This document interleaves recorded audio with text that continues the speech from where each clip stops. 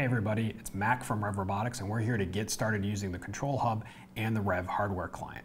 For this process, you're going to need a Windows PC that has the REV hardware client already installed, a battery, your control hub, as well as a USB-A to USB-C cable. And with that, let's get started. So for this process, we're going to want to start off by taking our robot battery and plugging it into our control hub as we wait for our control hub to boot up.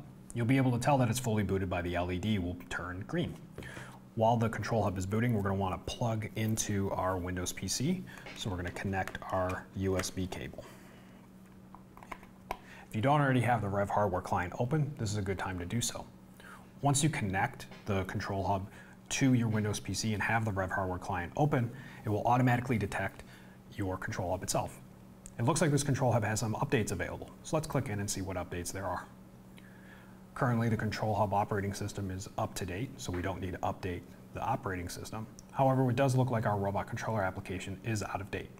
Since we've already have this downloaded, we're just going to go ahead and update the software.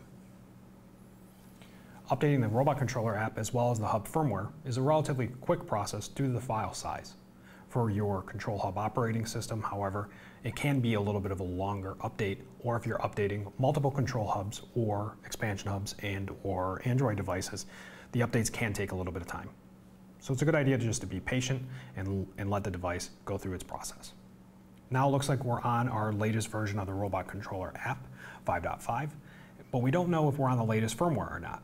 Once we're on 5.5, the control hub itself is able to actually tell what version of the firmware it is on. So what we want to do is go ahead and scan for our devices. And from here, we can see that it is running 1.8.2, which means that the device is completely up to date software-wise.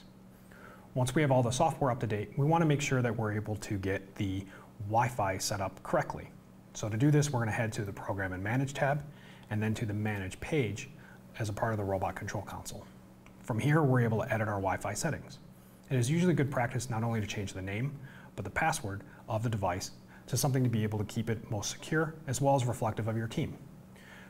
Check Game Manual 1 to be able to know what the naming convention is for your control hub.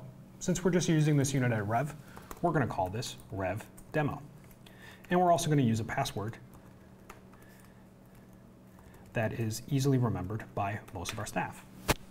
And so with that, we have our password that's set for this device. We're also going to want to be looking into the Wi-Fi band.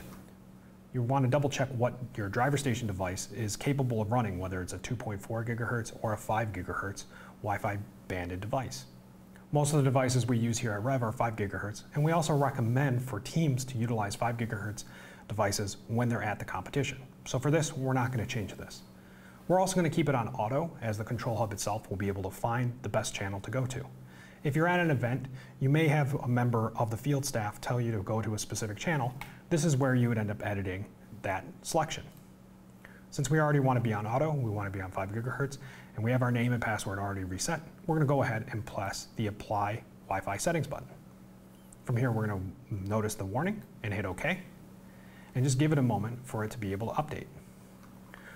If we want to go ahead and check if the update is taken, we can head back to the main page here, and we'll see that the name of the unit is REV-Demo, and that our passphrase for the network has also been changed.